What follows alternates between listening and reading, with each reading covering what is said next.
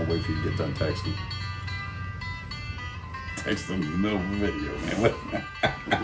Yeah, well, people can't hardly see it there. That's all right. All right. Last Minute Man, and we are back on the range. I'm with my good buddy, Mr. Obvious. And Mr. Obvious, what are we talking about today? Oh, we're talking about this Ruger Gen 2. Yeah, Ruger American Generation 2. And I got to say, they seem to have done a really good job with this rifle. Yeah. The Ruger Americans have always been a no-frills kind of utilitarian rifle. And they've kind of stuck with that within this price point. They are a little more expensive than the previous generation. But man, have they really upped the ante aesthetically anyway, I will say. You know, you got this spiral twisted barrel and it's got this bronze Cerakote on it. I mean, it is a handsome rifle. It is. It's nice. And I think we got it equipped with a perfect scope too. So, yep. I mean, for this gun, this scope's not going to bankrupt deal or anything like that. I mean, Tell them what the scope is. This is the Vortex Venom 1x6x24 second focal plane. So this is an LPVO.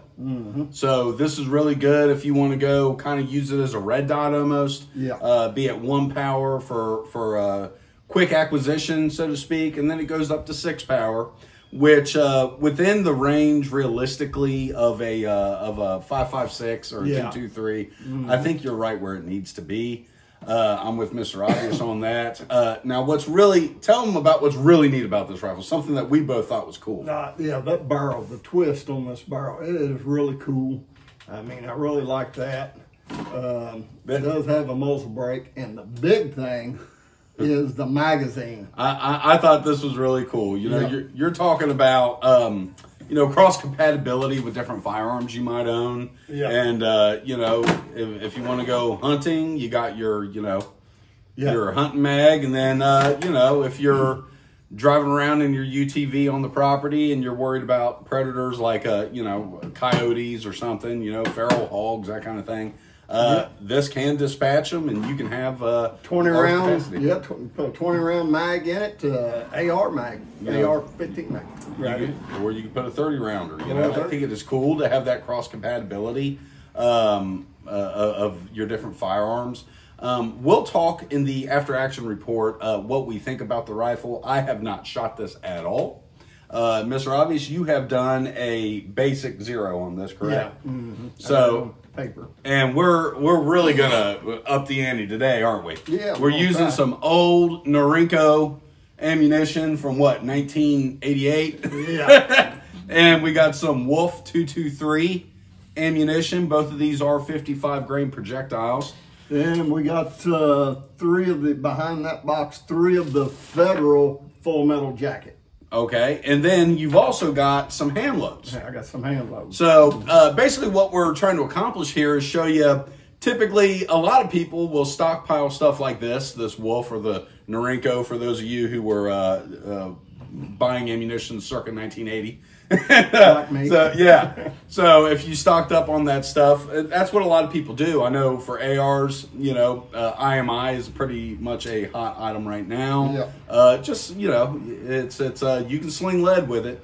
So we'll have these out. We're going to test them. We're going to test the hand loads and see how this baby grips. Mr. Obvious do all the shooting today. That way we've got one shooter, because that's something I've gotten in the past when we're both shooting. Somebody will say, well, you shoot different than him or something. And that's a fair enough assessment. So we're going to remove that, and just Mr. Obvious is going to do the groups. And we are set up at 100 yard with paper targets. And after each group, we'll go down and check these out. So without any further ado, let's get to shooting. Let's do it. Okay, so first things first, we're going to check the trigger pull on this here rifle. And it feels nice and crisp. It feels good. Let's see what we got here. What was that? 2 pounds, 6.7 ounces. Well, try it one more time. That's awful light. That's awful light. It felt good. Clear. Yeah, felt good. I got 3 pounds, 2 ounces. Okay, so you're right in there. We'll do You want to do one more? Third time's a charm. Kind of do a medium. Well, that's still pretty, you know, I'm very tickled with that. 3 pounds even. Now, did you adjust that, or was that out of the box that way? I lightened it a little bit. Okay, that's much. perfect though. No, for me, 3 pounds is right where I want to be. Well, when it come, it was like 3 pounds 8.4. Okay. Right out of the box. I tested it. Then I adjusted it down to about 3 pound, right around in there. Yeah. For hunting. That's where I like it. I don't like much lighter than that for hunting. I Gotcha. don't Yeah. let the gun off. I agree with that. I'm really digging that hat too there, Mr. Obvious. Oh, you like my hat? I do. Huh. I do. Let's do that. Why don't we? What? Make America great again? I'm thinking we should. I think we should. All right. Now let's get out here and shoot. All right. Okay, so you can see the target is at 100 yards. See how all these group, and it's good to see how this cheaper ammo does. You know, but I'm excited to see it. But Mr. Obvious, fire when ready. Okay. And this is Wolf Ammunition, 223s. Yeah, it's pretty solid. Okay. Tight chamber. It's a little tight yet. It's going to be broke in. So, Top left, correct? yeah. And that's what's great about a 223. There is no recoil coming off that. None. It It's like don't a even 22. move. Yeah. You won't even see my shoulder move. Right. All right, so give us one more. And of course, we'll view all these. And it's a good thing I did come down here and check, because we got a massive flyer. So I don't know if Mr. Obvious was accidentally aiming at that or if he got a flyer there, but we'll ask him. But you got two pretty close, and then you got a wild one here. So that could have been perception, but our next grouping won't be on either one of these. We'll have to move down. So it's a good thing I came down here and checked. All right, so I went back down there, fired 3 shots myself at the far left target, and did not shoot as tight of a group with 2. I shot about a 2-inch, and then I had a flyer going into the other paper, just like Mr. Obvious did. So it was identical. So we're switching up and going straight to the Federal, because I want to see if a more quality ammunition is going to show us any difference here. So we've let this barrel cool. We even went and sprayed it out with an air compressor and got her nice and cooled off. And Mr. Obvious is going to fire 3 shots of Federal. Is that 223 and 55 grain. So and shoot at the bottom left target there, Mr. Obvious, because we got a flyer going into the other paper.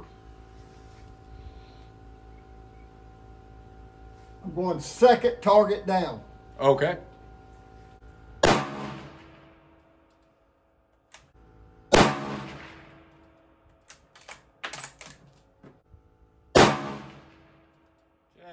I'll get down there and take a look. Oh, Mr. Obvious is going to be so upset when I show him this.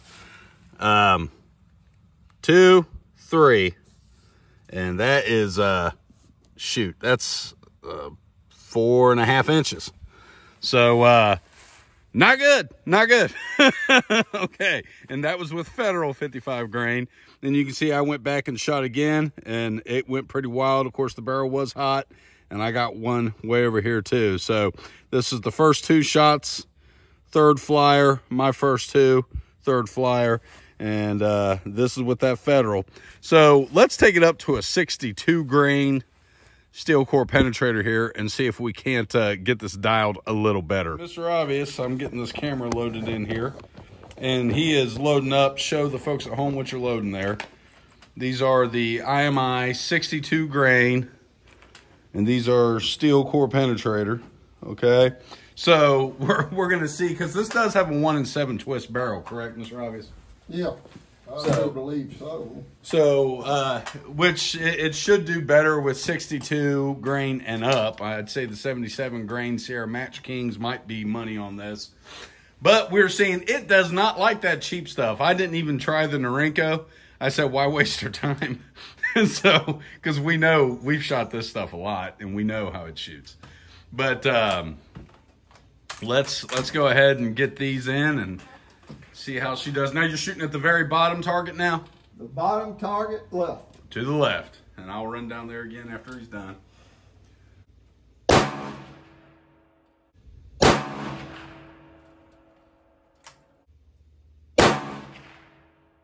Okay. Well, I'll get down there and take a look at it. And looking at the brass here.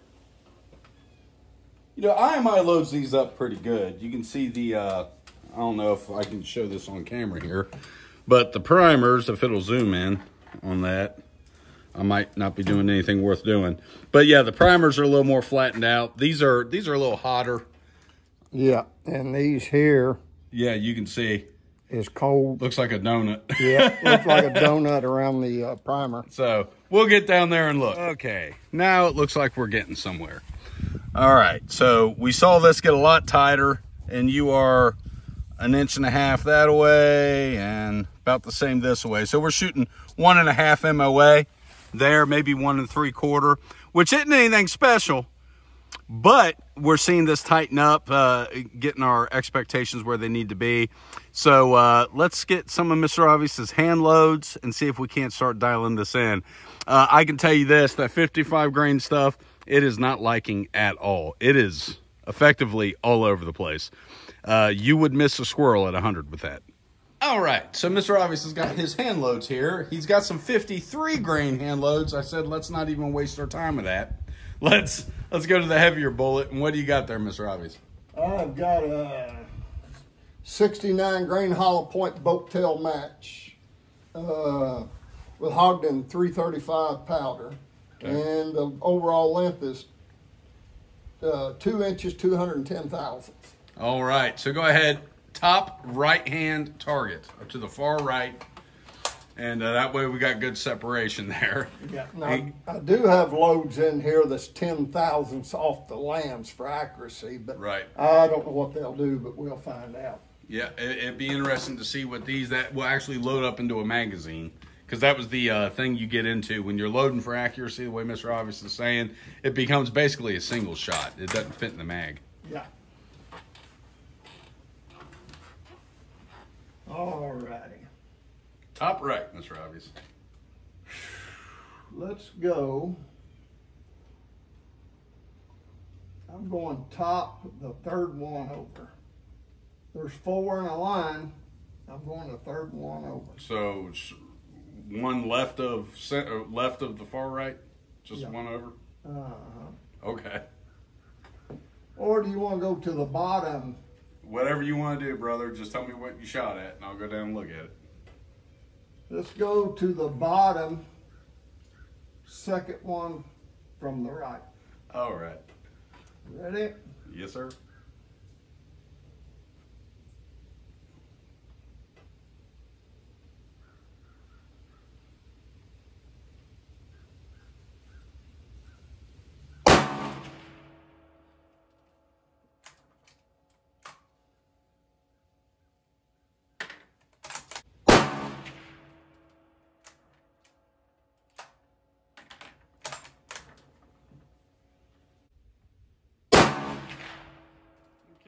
Well, I'll get down there and take a look-see. Okay, so finally, this is what I'm talking about right here. That whole group, and that's with a 69 grain bullet. So we see it definitely is liking the heavier bullets. All right, so this one here is for the reloaders, as Mr. Obvious said. So those of you who are into reloading will understand this perfectly.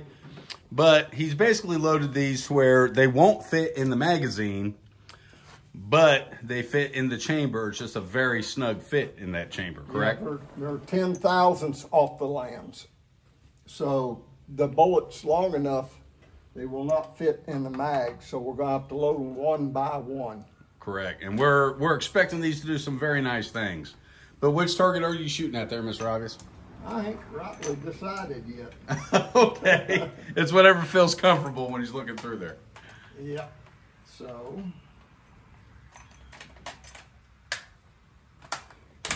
So this makes your rifle a single shot doing this, but that's all right. We're doing this for accuracy. So let's go bottom all the way to the left. Oh, okay. You didn't shoot at that one yet? Might have. Yeah, you did shoot at that one. You can't do that one. Let's go to... and you hit inside both those on the left. The two to the left. I'm going to the middle. Second from the left. Okay. Write this down. So the second pair down, one on the left. You got it. See, you got to decipher our thought processes too. It's whatever, it's whatever he's feeling comfortable with. Second from the left. All right, here we go. Ready? Yes, sir. All right. Did you say, hold on a second. Did you say second from the left or second from the right? Second from the right. We're going all the way to the right. Okay, because I was going to say you got bullet holes in that one, man. Second from the okay. Yeah. Oh. Yeah, I've seen that in the scope about time you said. Yeah, you got to keep your shooter happy here, folks. Yeah. Second from the right. Okay.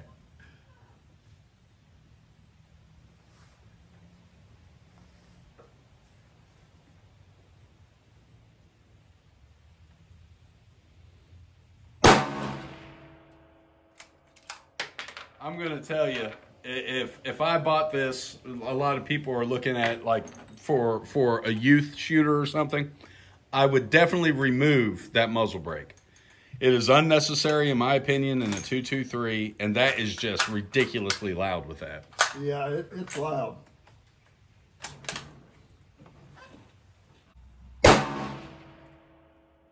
Yeah, I have to say the the slight benefit you'd be getting from recoil reduction, the noise increase would make me flinch more than the recoil. That's, yeah. Yeah. Especially if you're hunting, you're not going to be wearing hearing protection.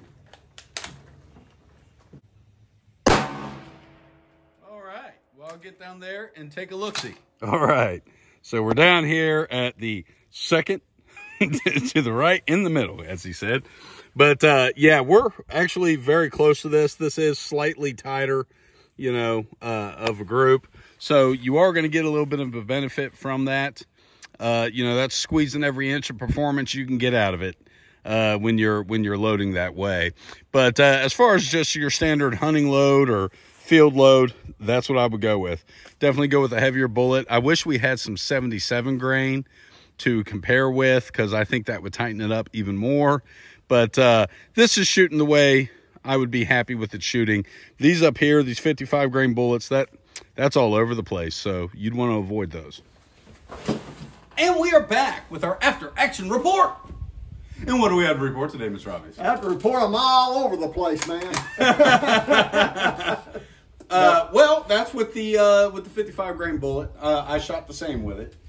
So this is a sporter rifle. It's not a bull barrel gun, so yeah. You know it's not shooting bad for what it is. Correct. But I have to agree with Last Minute Man that it is firing toward the heavier bullet better. Yeah. So maybe we'll see if we can get some 77 grain bullets or something of that nature, and get a little heavier and get some Match Kings and throw some 77 grains in there, and I think that would be your hunting load myself. Yeah. Well, maybe not a Match King, but you know, a lead point. Yeah, it did like the Varget powder just a little bit better, what you've seen on paper. Yep. So every gun's different. You know, you reloaders out there, you can change your bullet length, you can change your powder, you can change your primers. Everything comes in effect.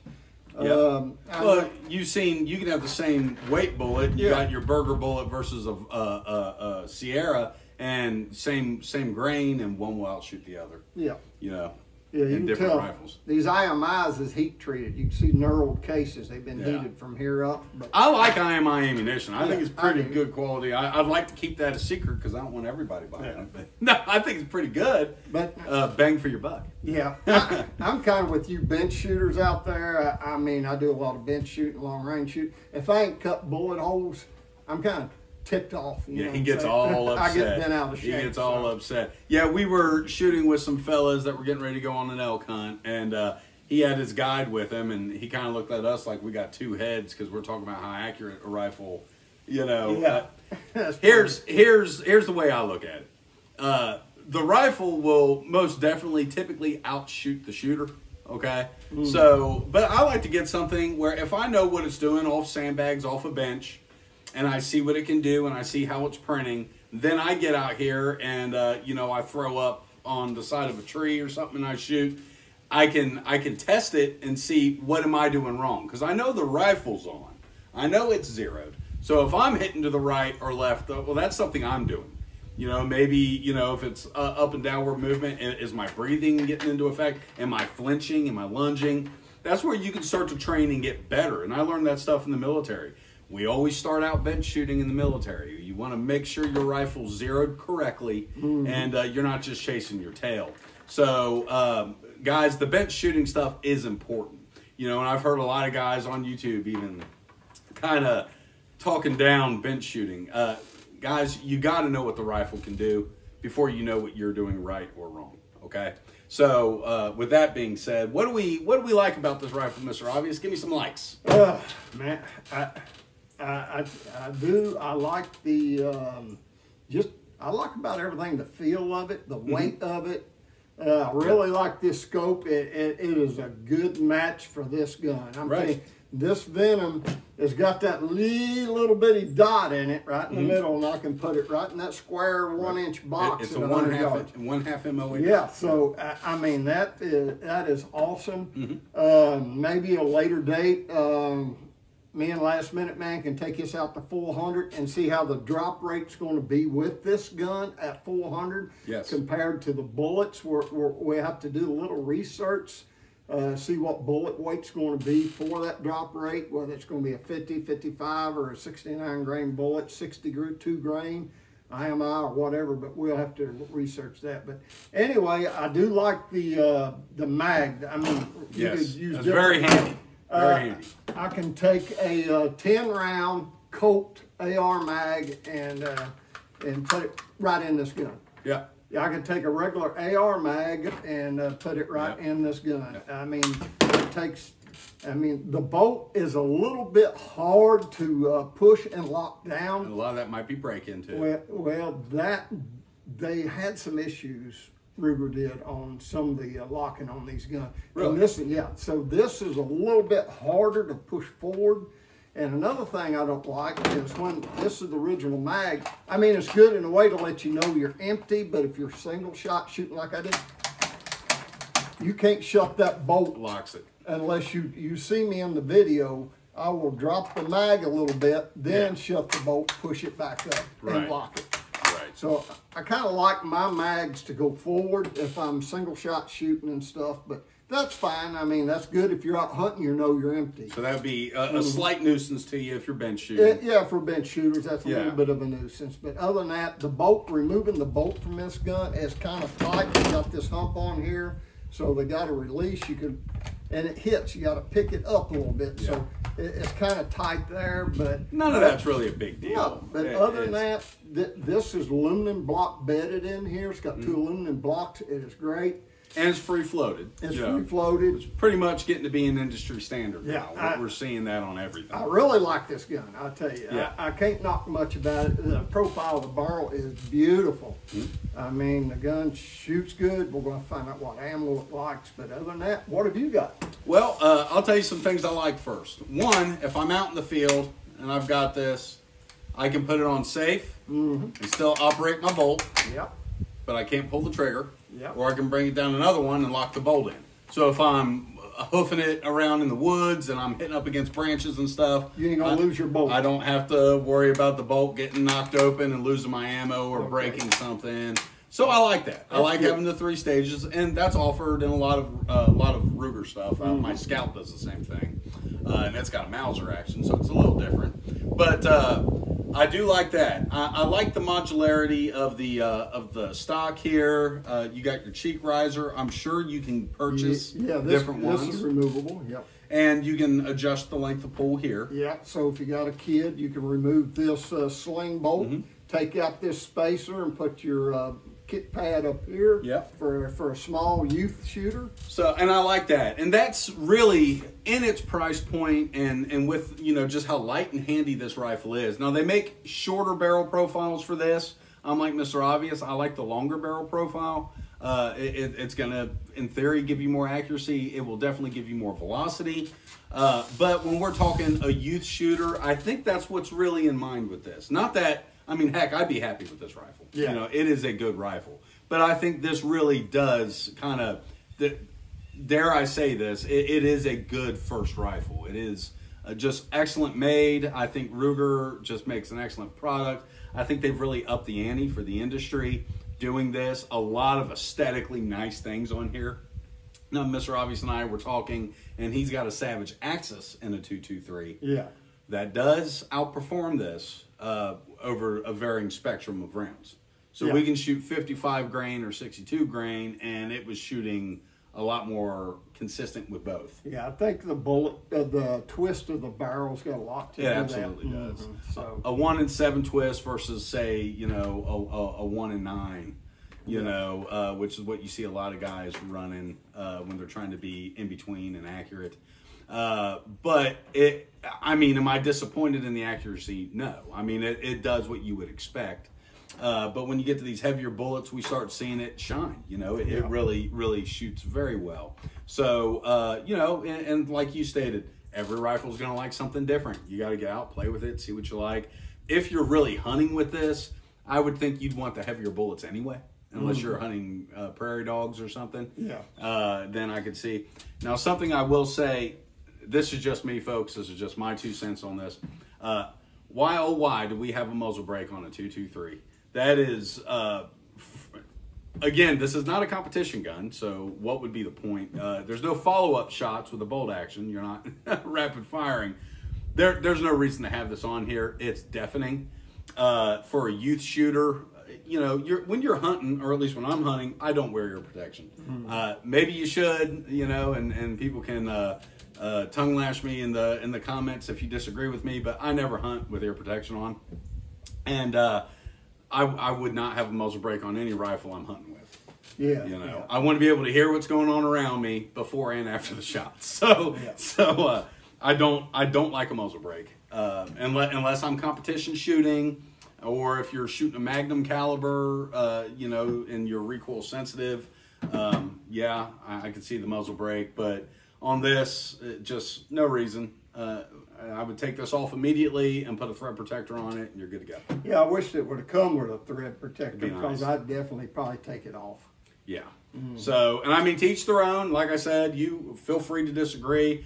This is a way to do things, folks, not the way. My opinion is not the end-all, be-all that works for everybody. It's what works for me, though. And but this is, in its price point, a very good rifle, I think. Yeah. Well, the main thing is you can satisfy some of the people some of the time, but you cannot satisfy all the people all the time. That's so right. You got to go with what you like. That's right. right. And, you know, I like this gun. You can't beat the trigger pull. It's got a great trigger, Great. great crisp trigger. Yeah. You know, I love the aesthetics of this rifle. Again, I just can't mention that enough. It's just what a handsome rifle. Yeah. You know, this is. It is pretty. It is a pretty gun. And I mean, this isn't a $1,200 rifle. No. This is a sub $600. You know, I don't want to say what you paid in particular for it, but the receipt's in the box right there. yeah, but anyway, you know, work out a deal with your gun store. You know, everything's negotiable. Yeah. so always do that. And he did purchase this at American Gun and Pawn, Yeah. located in Dry Ridge, Kentucky, and those are great fellows to work with. You know, they will always give you a fair deal. Yeah. And that's what you want, you know. Yeah. And I want to support my local gun shops. You want to see them do well. So, you know, if you buy local when you can. Okay. Yeah. But anything to add, Mr. Obvious? Not really. I'd say we've covered most of it. We're getting long-winded, and the folks at home is probably, when you guys going to We got a Bengals football game on here in a few hours. Uh-oh. I got to get this edited and get up there and Yeah. get to watching my food. Well, we got another gun to shoot too, a few rounds before. Yeah, We yeah. got to get yours on paper for gun season, so deer season's coming up. All right. So with that, everybody, remember, keep your knives sharp, keep your powder dry, And subscribe to Last Minute Man and watch us on Rumble. and subscribe on Rumble too. We need it. We need it. Yep.